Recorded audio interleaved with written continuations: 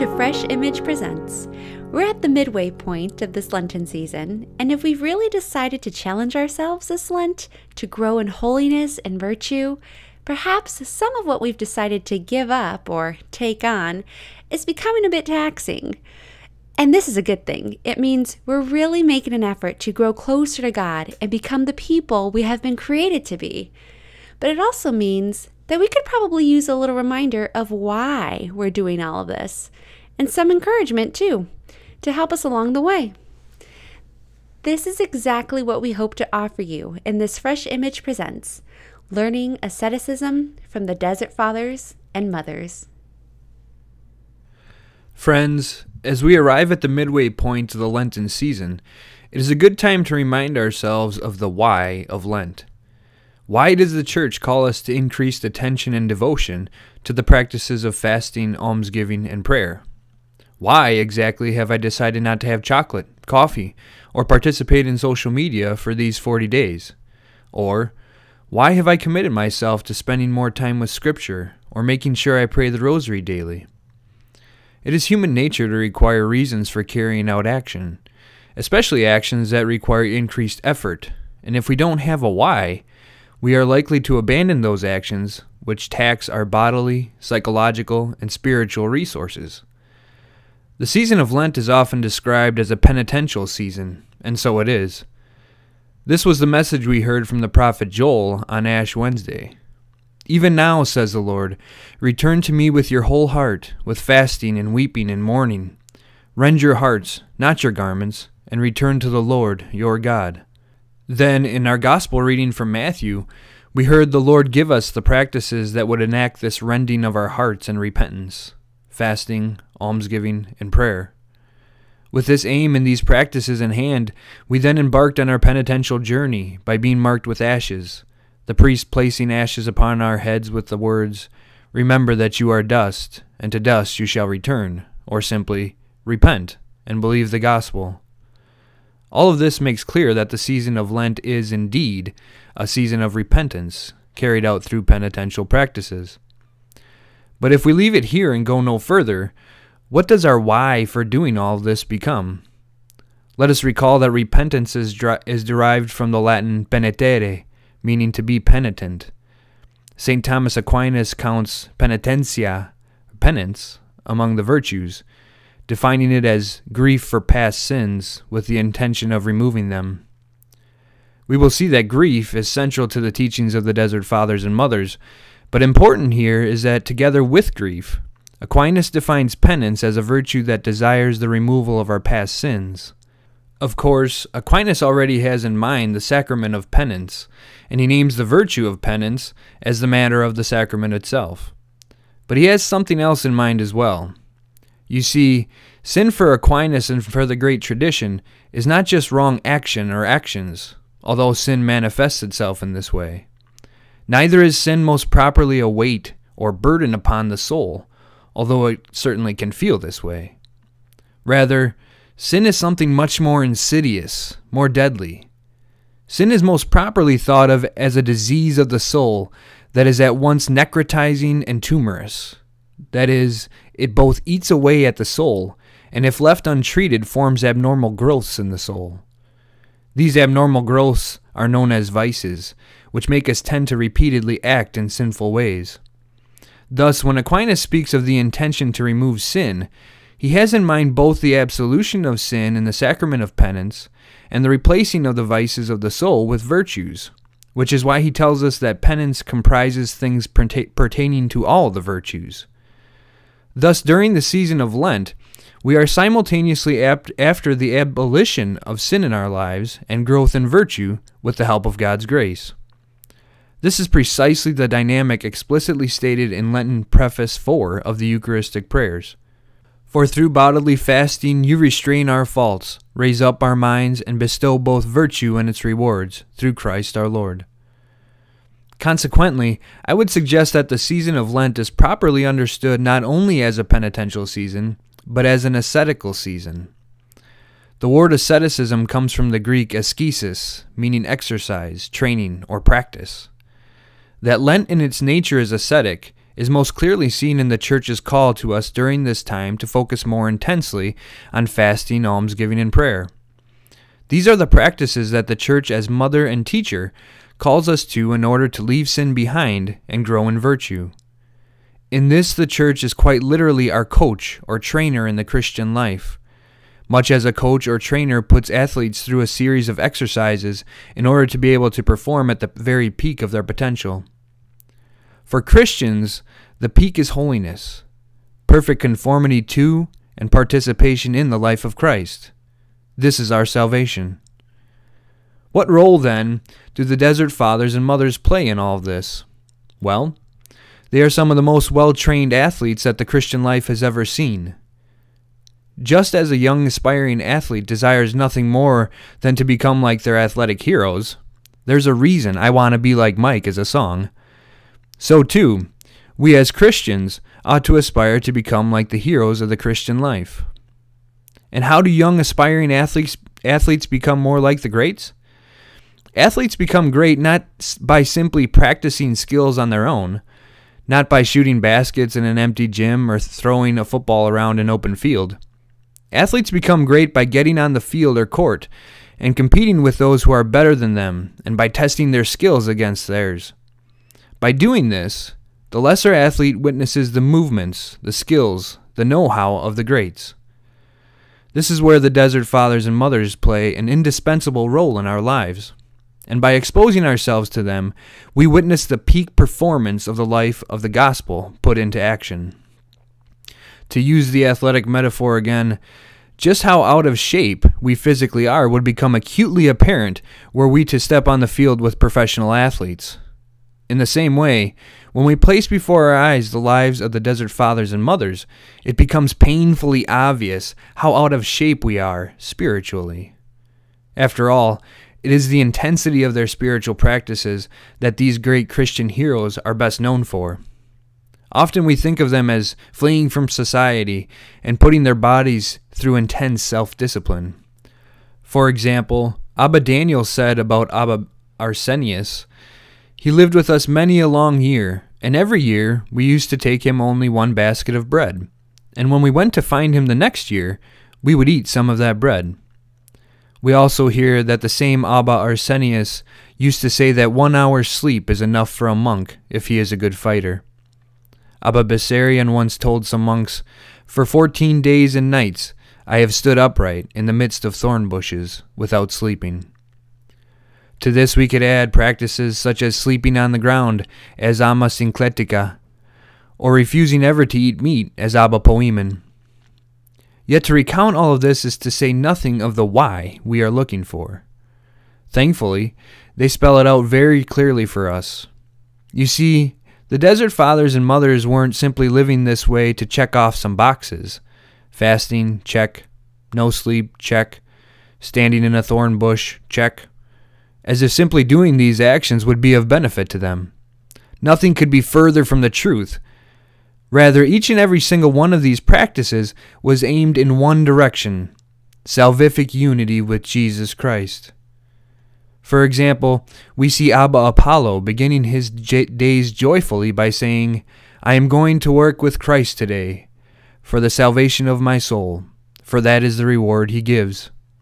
And Abba Isidore the priest teaches us, "If you desire salvation, do everything that leads you to it." Thus, for the many of us who are still in the amateur stages of the spiritual life, it is of the utmost importance that we do not take up ascetic practices such as fasting, thinking that we are accomplishing something simply by doing them. The last thing the Desert Fathers and Mothers give us is a simple list of boxes to check that amounts to a simple formula for growing in holiness. Rather, everything we do must be done for the sake of union with Christ. There is no other reason for doing any of this. This leads to a word of caution for those who choose to pick up the apothegmata, that is, the sayings of the Desert Fathers. While these verbal and exemplary teachings are passed down to us all, it is of the utmost importance that we remember that originally, each teaching was given to specific individuals. Just as a trainer or a coach tailors their instruction to a specific athlete, The Desert Fathers and Mothers tailored their teachings specifically to the individual or individuals to whom they were speaking, and in a great many instances, people whom they shared their lives with in a master and disciple relationship. In her writing on the Desert Fathers and Mothers, religious sister and theologian Benedicta Ward highlights that while the key phrase of the Apophthegmata is, "Speak a word, Father," the word that was sought was not a theological explanation, nor was it counseling, nor any kind of dialogue in which one argued a point. It was a word that was part of a relationship, a word which would give life to the disciple if it were received. The Abbas were not spiritual directors in the late Western sense. They were fathers to the sons whom they begot in Christ, and the teachings they gave to individual students consisted of a spirituality which was not taught, but caught. This has a twofold implication for us. First, in reading the sayings, we must take caution before attempting anything like what we see and hear. And second, it is imperative that we seek out and find such relationships for ourselves with people who are more advanced than ourselves in the Christian life, people who we can be accountable to and receive advice from. That said, there are many general teachings and practices in the sayings that we can all benefit from. Here I will highlight 4, which should give us more than enough to work on for the rest of Lent, and which should also help give us the means of persevering in our ascetic journey to the end. The first relates to the first part of Aquinas' definition of penance above, grief for past sins. In the sayings of the Desert Fathers and Mothers, mourning and weeping plays a very prominent role. In fact, over time, so identified had the desert ascetics become with mourning and weeping that the Jesuit patristic and monastic scholar Father Irenee Hauscher writes that in some places the monks were named for the very word of the second beatitude, "Blessed are those who mourn." The word used in Matthew 5:4 is the Greek benthuntes, which comes from the word benthos, which means simply mourning, and which we might translate as compunction. Within this context, Father Hauscher defines penthos as mourning for salvation lost, a mourning which must be perpetual, just as we must perpetually work out our salvation. In a great display of the virtue of penance, the Desert Fathers and Mothers wept intensely for their sins. We find that it was said of Abba Arsenius that he had a hollow in his chest, channeled out by the tears which fell from his eyes all his life, while he sat at his manual work. When another Desert Father, Abba Poemen, learned that Arsenius had died, he exclaimed, "Truly you are blessed, Abba Arsenius, for you wept for yourself in this world. He who does not weep for himself here below will weep eternally hereafter, so it is impossible not to weep." When is the last time we wept out of remorse for our sins? And if we don't, we might ask ourselves, why not? So central a part of Christian asceticism was weeping for one's sins that Abba Poemen taught, "He who wishes to purify his faults purifies them with tears, and he who wishes to acquire virtues acquires them with tears. For weeping is the way the Scriptures and our fathers give us when they say, 'Weep.' Truly, there is no other way than this." Of course, this is not a forced crying or crocodile tears, as if shedding a tear were itself meritorious or efficacious. The point is rather that the compunction these figures had for their sins was so great, they could not help but mourn. And as we see, for Abba Poemen, mourning and the pursuit of virtue went hand in hand in the ascetic life, and this leads us to consider why they carried out such seemingly odd practices. Here we might mention a virtue that we don't hear spoken of much, but that is especially pertinent for us today, the virtue of vigilance. The cultivation of vigilance was the reason why the desert ascetics went such long stretches without sleep and carried out extended periods of intense fasting. Thus, when someone asked Abba Agathon, which is better, bodily asceticism or interior vigilance, Agathon replied, "Man is like a tree.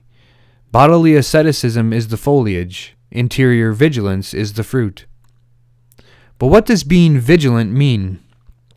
Abba John gave this advice.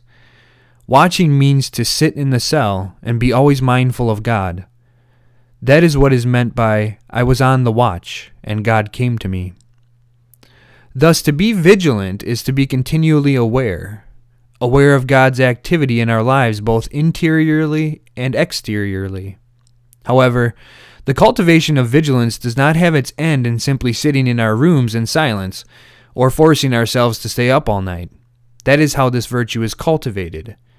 Its aim, rather, is the ability to be continually aware of all that might harm our relationship with God or our neighbor in our day-to-day lives, and to remove ourselves from those situations that are the near occasion of sin and vice. Abba Isidore exemplifies what it means to live this virtue in an episode he recalls for us from his own life. One day I went to the marketplace to sell some goods. When I saw anger approaching me, I left things and fled. Notice that the practice of fasting cultivates this virtue within us quite naturally. For if we are engaged in serious fasting, we feel our hunger acutely, and we are hyper-aware of how even the glimpse or smell of food becomes a temptation to break the fast.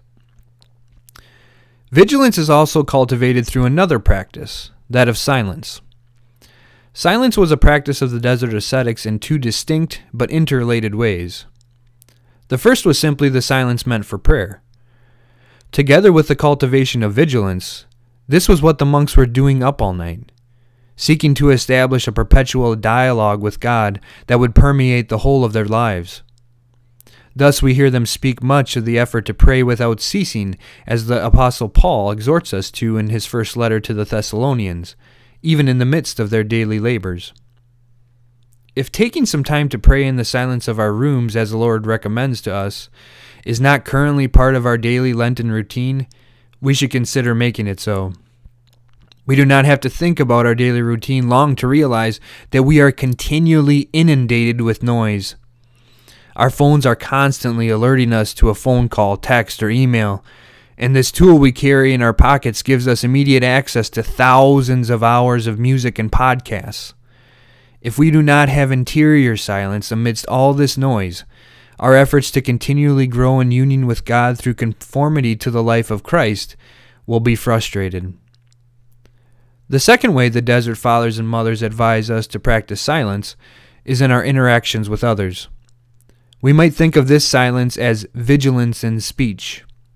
This is a teaching often repeated by these great Christian exemplars, but Abba Bessarion gets right to the heart of it when he teaches us, keep silence and do not compare yourself with others.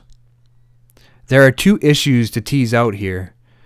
The first is that given today's technology, we have the ability to speak verbally or textually to one another, even people we don't know, literally on demand and at our fingertips. Anyone who has been on social media for a few minutes knows that this ability often results in a proclivity to become nasty with one another, to say things we would never say to another's face, and to make accusations that we have no basis or proof for, whether it be with respect to someone famous or someone we know personally. Thus, the Desert Fathers and Mothers would suggest to us that we practice silence to avoid these dangers, which do damage to others and to our own selves as well. But the quote from Abba Bessarion also draws out another virtue of the ascetic life emphasized in the sayings, that is, detachment. We see this in his telling us not to compare ourselves with others. This is a virtue especially important for us to cultivate in a hyper-materialistic culture, where the people who are most admired are often those who simply have the most stuff, or who are the most popular. What this often leads to is what Abba Bessarion is cautioning against, the vices of greed and avarice, the desire to have what others have simply because they have them and we don't. We see a radical form of detachment exemplified by Abba Macarius. It is said that one day, Abba Macarius discovered a man who owned a beast of burden engaged in plundering Macarius's goods. So he came up to the thief as if he was a stranger, and he helped him to load the animal. He saw him off in great peace of soul, saying, "We have brought nothing into this world, and we cannot take anything out of the world." Detachment also lies behind the repeated cautioning in the sayings against elitism. The Desert Fathers and Mothers caution us against spending time with people simply because they are somebody to the world, or because by hanging around them, we think we become more important ourselves. For example, someone clearly plagued by an elitist mentality is said to have asked Abba Arsenius, "How is it that we, with all our education and wide knowledge, get nowhere, while these Egyptian peasants acquire so many virtues?" Abba Arsenius replied, "We indeed get nothing from our secular education, but these Egyptian peasants acquire the virtues by hard work." And so it is with the Christian life of asceticism. It is nothing if not hard work. The ascetical practices and virtues that have been mentioned are meant to cultivate all of the virtues that make up participation in the life of Christ, obedience, humility, and self-control being especially highlighted by the sayings. This is our why. This is our salvation. Moreover, this quick tour of what the sayings of the Desert Fathers and Mothers has to teach us should come with two additional provisos with which we might conclude. First, leaving sin and vice behind is not only hard work, it is work that lasts a lifetime. A monk once came to Abba Theodore seeking advice for the persistent struggles he faced in the ascetic life, and Abba Theodore asked him, "Tell me how many years you have worn the habit." The monk replied, "For 8 years." Abba Theodore responded, "I have worn the habit 70 years, and on no day have I found peace. Do you expect to obtain peace in 8 years?" We are told that at these words, the brother went away strengthened. Engaging with the lives of the Desert Fathers and Mothers should strengthen us as well. For although it is clear that they had advanced in the Christian life far beyond where many of us currently are, they remind us of what a life totally committed to God and open to the grace of the Holy Spirit looks like and is capable of. Yet to sustain such activity requires prudent discernment regarding our current state, which is the second closing proviso. Here, by way of conclusion, the words of another ascetic, Evagrius of Pontus, are helpful. In his admonition on prayer, Evagrius taught, "It is better to begin from one's feeble state and end up strong, to progress from small things to big, than to set your heart from the very first on the perfect way of life, only to have to abandon it later, or keep it solely out of habit because of what others will think, in which case all this labor will be in vain." He continues, "Choose a way of life that suits your feeble state. Travel on that, and you will live. For your Lord is merciful, and he will receive you, not because of your achievements, but because of your intention." Thanks for listening. If you enjoyed this, please subscribe to our YouTube channel. And visit our website, FRESHImage.org, to become a Fresh Image Insider and have our latest resources delivered directly to your inbox. Until next time, this is Fresh Image, reminding you that you were created to live life to its fullest, so that you might be a breath of God's fresh, life-giving air to the world.